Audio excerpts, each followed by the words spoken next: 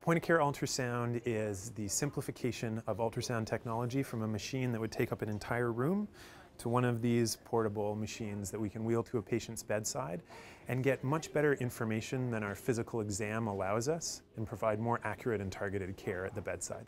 Take a look. You can look at the picture with me, okay? Oh, I want this. Okay, so your skin's up here. Oh, yeah. These are some of your muscles here. And you know what that thing there is, this big dark thing? No. That's your bladder. That's all your pee. Oh. So this is how it sees inside. That's so cool. Isn't it? It's changing our care in a number of ways. Well, as emergency physicians, our main role is to make sure we never miss a really dangerous problem presenting to the ER. And the problem in pediatrics is many of those dangerous problems, the patient will look very similar to a benign problem. A perforated appendicitis can look a lot like just a stomach flu. And the way in which we decide which patients need lengthy and expensive testing is usually with a combination of looking at them with our eyes and feeling them with our fingers and listening to them with our stethoscope.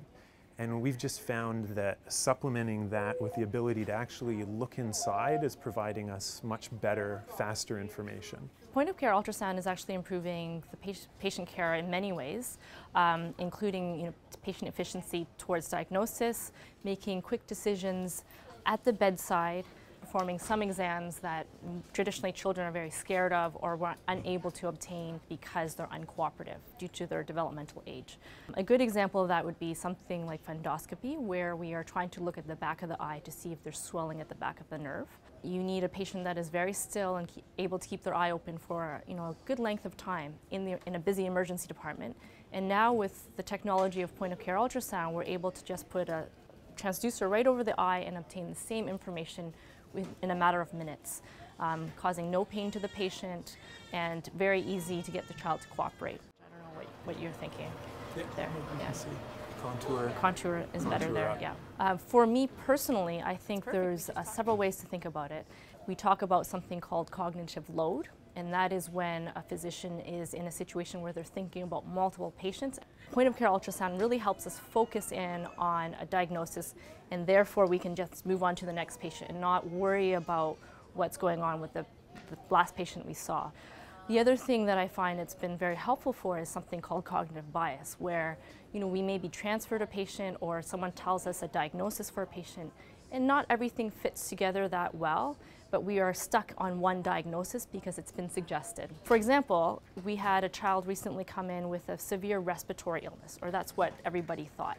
And because not everything fit in together in the history and the physical examination of the child, we brought in the point-of-care ultrasound machine, and we did a quick scan of the lungs and the heart and found out that this was actually a baby with a congenital heart problem.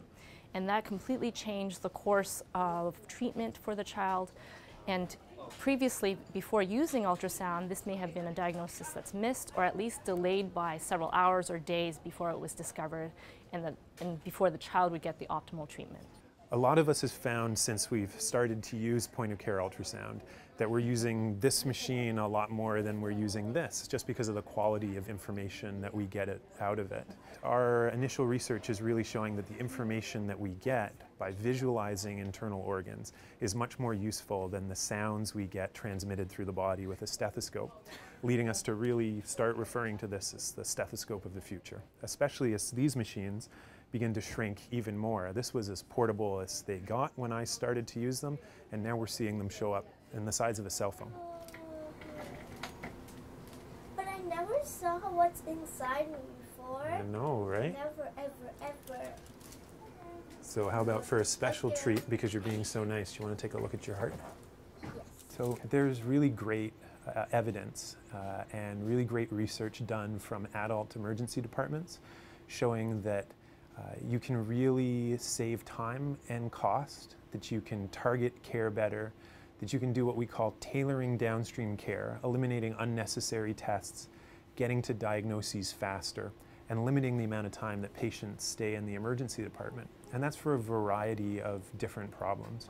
And we're just at the beginning of being able to find what those applications are in pediatrics that are going to make for more targeted testing and a shorter length of stay for children and their families coming to our emergency department.